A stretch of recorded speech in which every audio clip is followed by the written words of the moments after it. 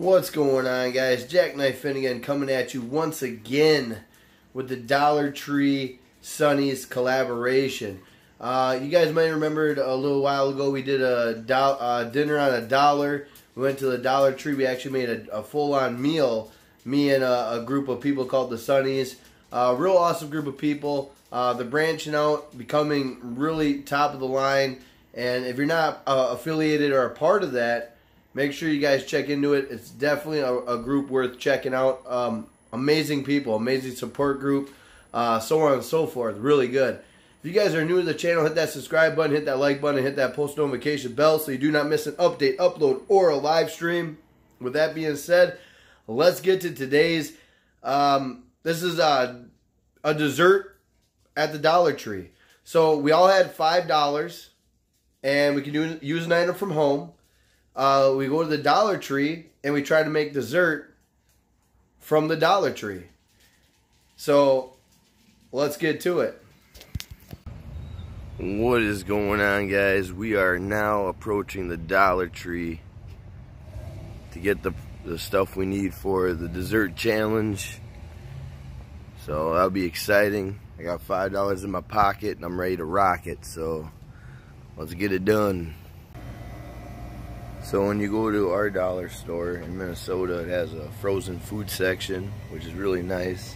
That's where I'm picking up a lot of all my ingredients for the $5 challenge. We got butter, Cool Whip, 2 packages of pudding, we got cream cheese.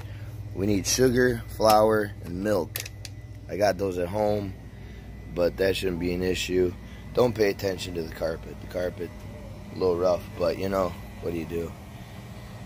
Other than that, look how nice this looks. Huh? Look at that. I know your mouth is watering. Boom. Now I know what you're asking. Jackknife, what are you going to make with those ingredients? What are you going to make? Well, one night I was coming home from work and I was talking to a friend of mine. His name is King Wicked 420 Most Hated. He also has a YouTube channel. Make sure you guys check him out. Awesome streamer. Actually a real friend of mine, so check him out. Really awesome dude. But he goes, why don't you make Chocolate Delight? And I'm like, what the hell is Chocolate Delight? And he's like, bro, you never heard of Chocolate Delight? I'm like, no, I never heard of Chocolate Delight. He's like, trust me, make Chocolate Delight. So I went to the Dollar Tree, I looked it up, and I said, you know what? It's within the budget. I'm going to make me some Chocolate Delight. So that's what we're doing. We're making Chocolate Delight. Let me show you what we need to get the ingredients and to get started. So before I start even cooking, I realized that you need to start the oven at 350 degrees. So before I do anything, I'm going to start preheating the oven. So that's usually a good thing to do whenever you're going to do baking, cooking, so on and so forth. Just preheat the oven because the prep work is going to take a while. And by the time you're done with the prep work, the oven will be ready and you'll get it all done at one time. So for Chocolate Delight, I'm going to use this pan to put it in. I got 2 Hershey's instant chocolate pudding.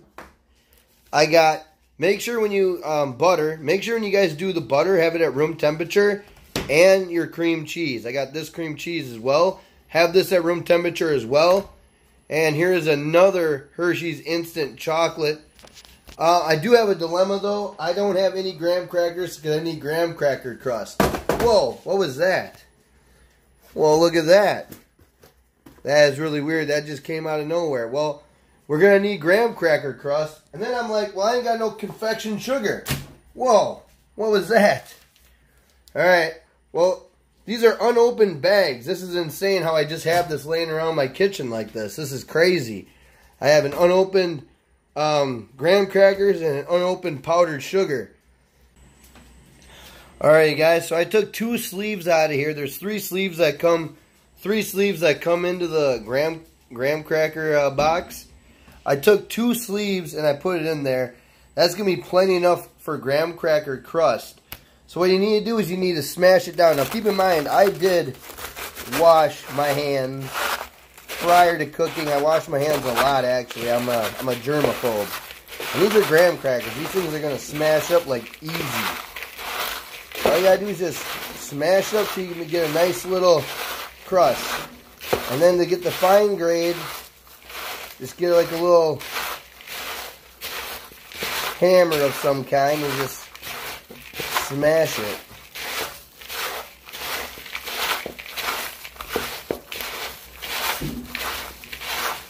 So as we're getting the crust ready, so right now I got it down to that. I'm going to use a whisk, a metal whisk, and grind it down more. But what I do got to add is I got to add a half a cup of butter. In case you guys don't know how to tell what's a half a cup of butter, you can tell this full stick is a half a cup of butter. So I'm going to add the entire stick inside here. I'm going to whisk it around. And then also add 2 tablespoons of granulated sugar. So add 2 tablespoons of granulated sugar in here with the full stick of butter. And that will get your graham cracker crust ready to rock. I'm very lucky, you guys. I also found an unopened package of granulated sugar. So we're going to add 2 tablespoons of granulated sugar. So 1, 2. And then I'm going to mix this up till it's a fine grade. And then I'm going to put it in here. And then we're going to bake the crust. So my oven is preheated, guys. So I'm excited about that. My prep work took the exact amount of time to have my oven preheated. So what we're going to do is we're going to spray this pan so we ain't got to worry about it coming off or sticking together or, you know, being a mess. So this I actually did have laying around at the house. I bought this from my last project from the Dollar Tree. So definitely coming in handy for sure. And here, guys, what I did to chop this up is just to show you what I did is I went like this, throw it all the way until I got to a nice little crumbling. Now what I'm going to do is I'm going to take this and you notice how nothing's sticking to it. That's awesome. That's what you want. So now what we're going to do is we're going to take it and we're going to put it right here.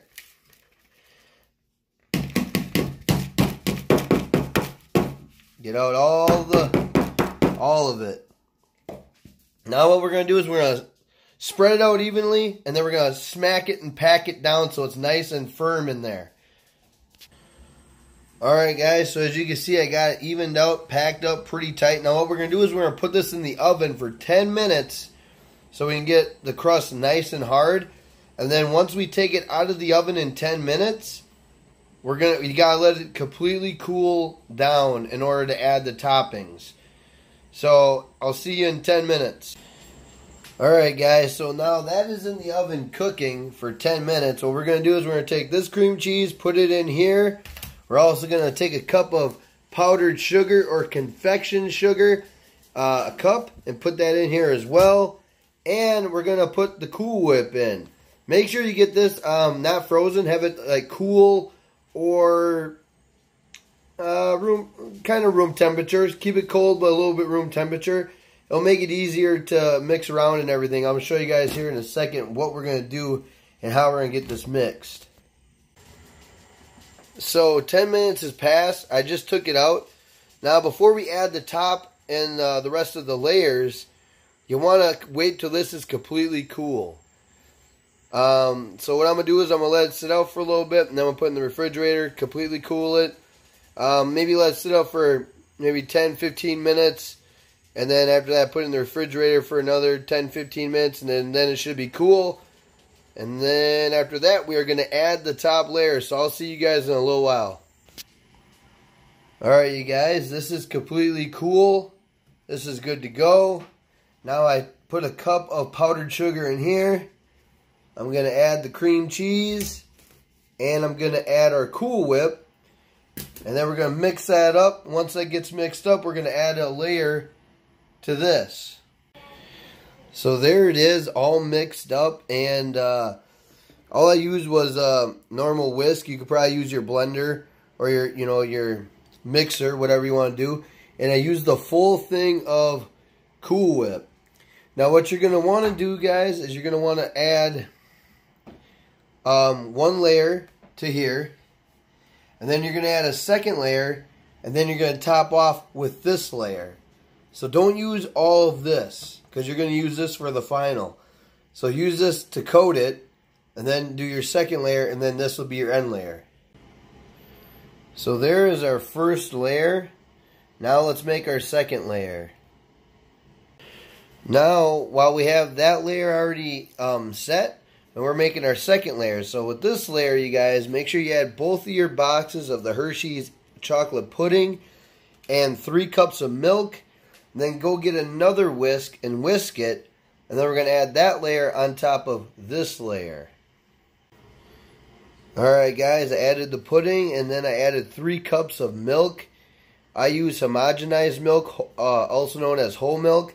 So 3 cups, 2 puddings. Now I'm going to whisk it until it's a nice pudding.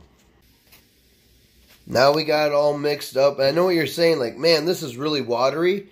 Well, this quick sets. So what that means is when you're done mixing it to where it's all, good to go, you let it sit for 5 minutes and it'll quick set. It'll become pudding on its own.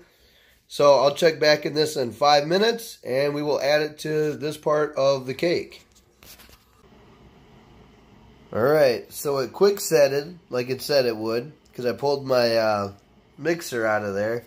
Now I'm going to take this and I'm going to add a top layer to this. Alright, and just so you guys know, I used the entire thing of pudding and I put the layer on.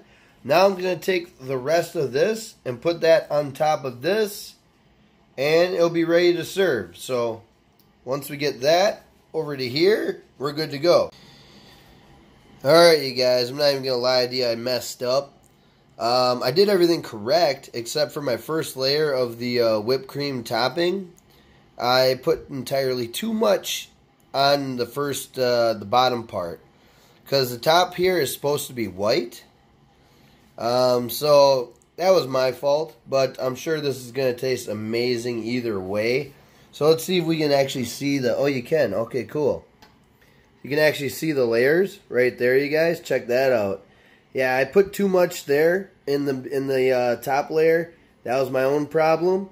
But next time do a little bit on the base coat. And then do all your good on the top, the pudding on the top. And then make sure you keep enough room for the whipped cream topping up top. So let's get this cut up. Let's get this served. Let's see how good this tastes. So I put it on my son's plate, and before I could take a picture of it, this is what he's already done to it. So let's ask him, because my taste buds unfortunately do not work. I am sick. So that sucks. I can't enjoy this. So I'm going to ask him what he thinks. So what do you think of it? Tell us. And be honest. Don't lie to me. It's not good. It's delicious. It's not good, but it's delicious? Yeah, it's delicious. Are you lying? No, it's delicious. If it sucks, tell me. I won't be offended. It's delicious. Okay.